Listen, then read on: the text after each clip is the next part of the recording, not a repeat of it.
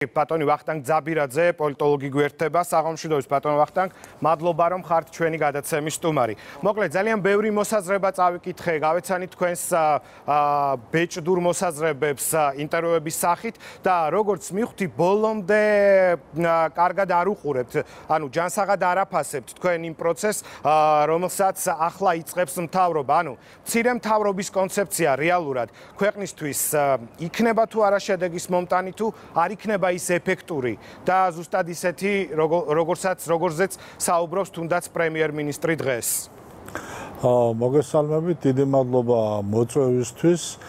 თავისთავად მცირე მთავრობის და მცირე ხელისუფლების კონცეფცია ძალიან მიმზიდველი და აქტუალურია, მაგრამ გააჩნია ვინაც გულისხმობს ამ ტერმინში და რასდებს ამ ტერმინის განმარტებაში, იმიტომ რომ მცირე მთავრობა ზოგისთვის არის ეს სამინისტროების შემცირება, ზოგისთვის არის მაგალითად ჩემთვის ხელისუფლების თვისობრივი ცვლილება არა მარტო ცენტრში, არამედ მთლიანად სახელმწიფო ვერტიკალში, როგორც ცენტრალურ, ისე ადგილობრივ დონეზე. როდესაც ვლაპარაკობთ, რომ რამდენად მომგებიანი იქნება, ან რას მოუტანს ის ქვეყანას, გამოდივარ იქედან იმ 30 წლიანი ისტორიიდან, რაც ჩვენ ყოველ შემთხვევაში დამოუკიდებლობის შემდეგ, მოპოვების შემდეგ გავიარეთ და ეს არ არის პირველი შემთხვევა, როდესაც სამინისტროები უქმდება, ან იყოფა და ასე შემდეგ. თითქმის ყველა ხელისუფალმა ჩაატარა ასეთი, ასე ვთქვათ, რეფორმები, თუ ამას რეფორმები შეიძლება უწოდოთ და ბოლო სულ ახლახანს იყო კვირიკაშვილის მიერ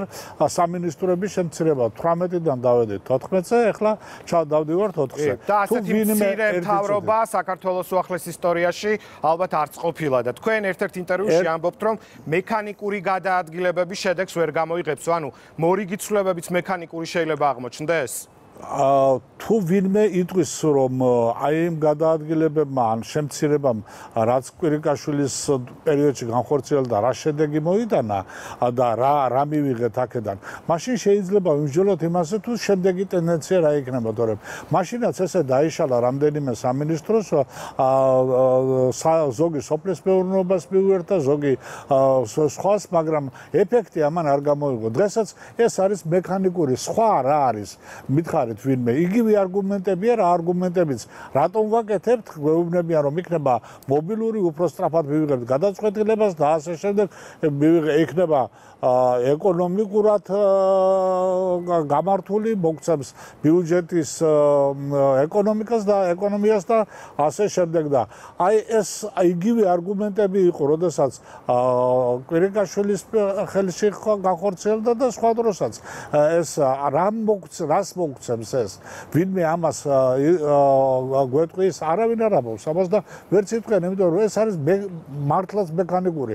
განა პრობლემა ისაა, რომ დაუშვათ იუსტიციის სამინისტრო და სასჯელ აღსრულება გაერთიანდა. გასაგებია, შეიძლება ეს გაერთიანდეს, მაგრამ ეს არ იქნება უფრო ეფექტური, ვიდრე ცალ-ცალკე ისინი იყვნენ. ასევე ძალიან მშვენივრად შეიძლება ეკონომიკას და დაუშვათ ფინანსთა სამინისტრო გაერთიანდეს და ერთ სამინისტრო ჩამოყალიბდეს.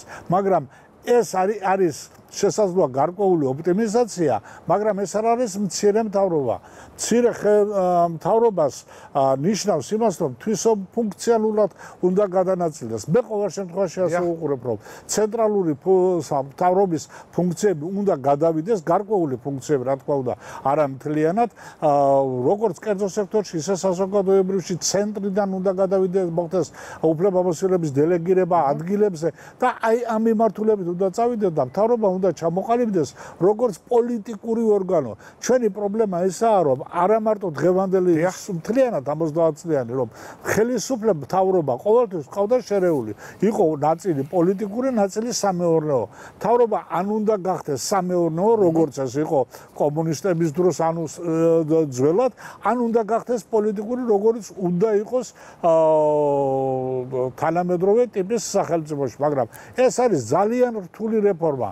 მოიცავს ძალიან ბევრ ასპექტს და ძალიან ბევრ სფეროს. ამის გატარება ესე სამ კვირაში ჩემი აზრით არის შეუძლებელი ამას მოსამზადებელი სამუშაოები ერთი წელი მაინც ჭირდება სულ მცირე თუ გვინდა რომ მართლა გადავიდეთ ამ მთავრობაზე და ესე მომენტალურად გადასვლაც ან მოხერხდება ან არა იმ სოციალურ-ეკონომიკური ვითარების გათვალისწინებით რაც არის ქვეყანაში სხვა საკითხი არის კიდევ ბიუროკრატიის შემცირება და მეორე მხრივ ბიუროკრატიის კონტროლი.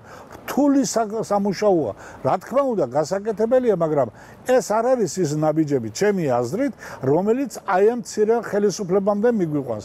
ეს არის ჩვეულებრივი, ხვალ მოვა სხვა მთავრობა და იტყვის, რომ ჯობია დაუშვათ იგივე კულტურის და განათლება გაიყოს და იყოს ცალ-ცალკე. გასაგებია, თუმცა ჩვენი საუბრის ბოლოს მინდა გკითხოთ პრემიერ-მინისტრი, რომელიც წარსდგა დღეს საზოგადოების წინაშე და დეტალურად ისაუბრა თუ რატო ამცირებს სამინისტროებს, რატომ ხდება შერწყმა და ასე შემდეგ. არ ფიქრობთ, რომ უახლოეს მომავალში შესაძლოა გქონდეს ამ ინიციატივას, კონცეფციას ეფექტი და მცირე მთავრობამ იმუშაოს უფრო ეფექტურად. თუნდაც ბიუროკრატიულ ხარჯებზე როცა ვსაუბრობთ, გასაგებია, რომ ოპოზიციას ნაკლებად სჯერა და მაგალითად თქვენს ამბობთ ერთ-ერთ ინტერვიუში, რომ სამინისტროების ამგვარი გადაადგილებით ხარჯების შემცირების ნაცვლად იზრდება ხოლმე. ანუ ესეთი შთაბეჭდილება გრჩებათ, რომ ეს ცვლილებებიც გაზრდის ხარჯებს და რეალურად არ მოხდება შემცირება, თანხები, რომლებიც უნდა მოხმარდეს შემდეგ სოციალურად დაუცველ ადამიანებს. ასეთი რამ მომხდარა, რომ ვიწყებთ ხოლმე იმით, რომ შევამცირებთ რაღაცას და მე არ ვამბობ, რომ ეს აუცილებლად ასე მოხდება. იქ არ არის კატეგორიულად, ასე თქვენ მოვიყვანეთ, კატეგორიულად დადგომი. გულწრფელად გეუბნებით, მე მირჩევნია, ჩემი შეფასებები იყოს მცდარი და ამ შემთხვევაში პრემიერის მიდგომები იყოს უფრო სწორი და ის რაც მას უნდა მართლაც ის განხორციელდეს, იმიტომ რომ ეს ქვეყნისთვის იქნება რიგში კარგი და ალბათ ყველა ამითვა დაინტერესებული სწორედ იმითვათ რომ ქვეყანაში კარგად და წინ წავიდეს საქმე, მაგრამ რეალურად აი გამოცდილება რასაც ყარნახობს არის სამწუხაროდ ის რომ ასეთი ეფექტები ვერ მივიღეთ. ამას წინათ ისევ ამ ხელისუფლების ამ პოლიტიკური ძალის პირობებში გახსოვთ ალბათ როდესაც იყო ლოზუნგი რომ რაღაცნაირად აი სამინისტროებმა დავზოგოთ თანხები და ნუ დაიწყო იქ ზოგმა მილიონი ზოგმა 10 თუ რაღაც გახსოვთ ეს პერიოდი, მაგრამ ჯამში ამან სოციალური ვითარება ვერ შეცვალა. ვერ შეცვლის. ამ მომენტში ლაპარაკი იმაზე კი არ უნდა იყოს სოციალური ვითარება შეცვალოს ან ეკონომიკის ნახტომისებური განვითარება. ლაპარაკი უნდა იყოს სტრატეგიაზე, რომ სწორ გზაზე წავიდეთ. აი ესაა პრობლემა. მადლობა, ვახტანგ ძაბირაძე, პოლიტოლოგი იყო ჩვენი გადაცემის სტუმარი.